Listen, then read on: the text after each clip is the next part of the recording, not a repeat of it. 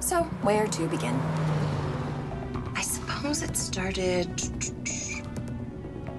14 months before Catherine Hamilton faked my death. What are you talking about? Oh, no one told you. That is so them.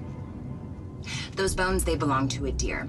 Our stepmother faked my DNA results, and Daddy just found out he had a funeral for Bambi. I wonder if they have a prenup.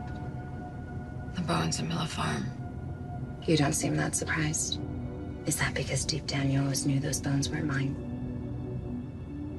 And now you know why. Am I supposed to turn somewhere? You're not asking the right questions, Kate. What is my evil plan? Who am I targeting next? How am I gonna do it? When you really need to be asking, why?